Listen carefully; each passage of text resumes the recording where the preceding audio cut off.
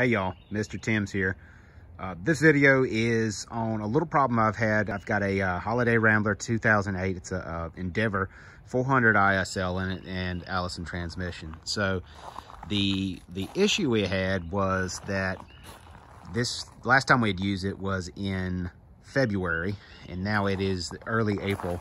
And what it sat up since then, so February to April, a few months. And last time we had driven it was in ice and snow, a fair amount of freezing rain, and then it sat up for a specific amount of time. And I'll show you what was going on and what I was having a problem with.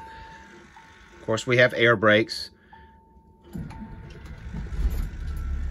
on this unit, and of course the air applied emergency brake the parking brake that you have to activate before you can crank it. It's over here. So basically I'm kind of simulating what was happening to me here. So push down and put it in drive, and we are in gear now. And so literally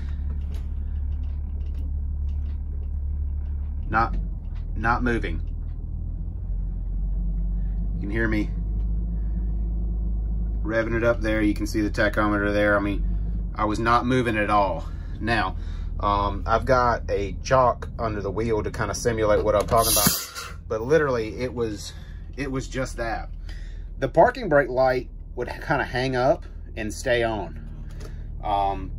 So let me go show you what I found and how I fixed it. And I should say it stayed on for a few minutes, but eventually would go off. So it kind of hang on a little bit longer than it should after I deactivated it, and then eventually go out. So let's go look.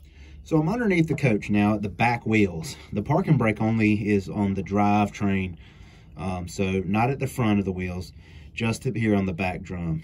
What you can see is after I drove it in the wet, you know, put it up in the salt and all that, you can see this area here is pretty rusted. And so what's basically happening is here's your drum, here's the drum here, and here's the brake pad, and the parking brake compresses it against it, and that's what keeps it from moving.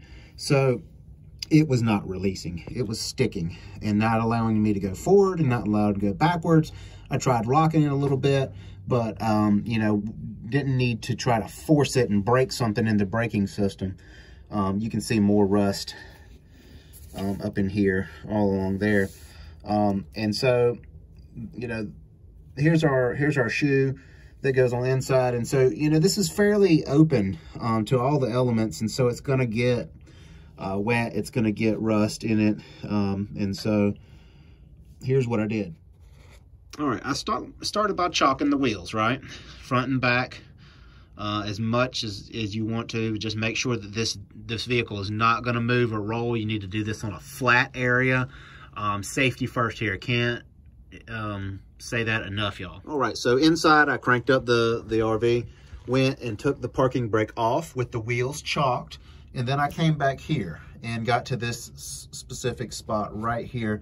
And I took an engineer hammer or any kind of heavy hammer, and you can actually see the marks here where this is the drum. I did not hit the shoe, okay?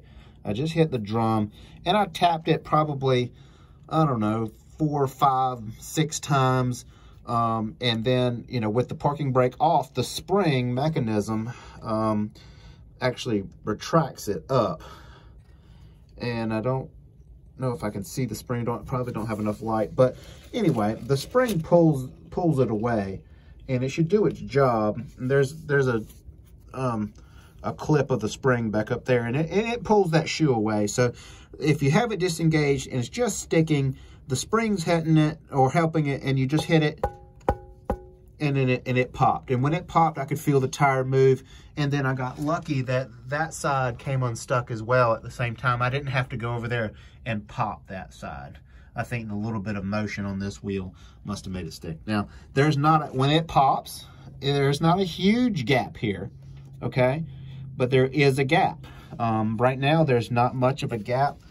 You see the light here? There's not much of a gap. It's right up there, but it was literally, you know, less than an eighth, probably a 16th there of a gap between the pad and the drum. So anyway, it came unstuck, and then you know, it functioned like normal. So you know, I've read a little bit of something about people saying that they use a little bit of high temperature grease after they drive, and I'm gonna try to spray it down next time I drive it in the wet, in the rain, and make sure it doesn't stick, especially with salt and ice conditions. So all right, guys, I appreciate it. Thanks for watching. Check out my other videos on RVs and all sorts of stuff that I got going on. Thanks.